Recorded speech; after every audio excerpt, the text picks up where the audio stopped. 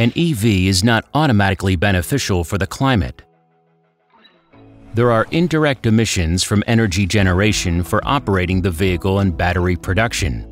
Depending on the use case, over its lifetime an EV can save up to 65% of CO2 emissions or cause up to 30% more than a conventional car. Many countries have an energy mix that relies heavily on fossil fuels.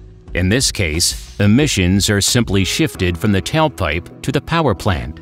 In countries like Norway and France, EVs greatly benefit the environment, while in other countries they can even have a negative impact. Despite public demands to invest in green power generation, the global energy mix is not going to change quickly.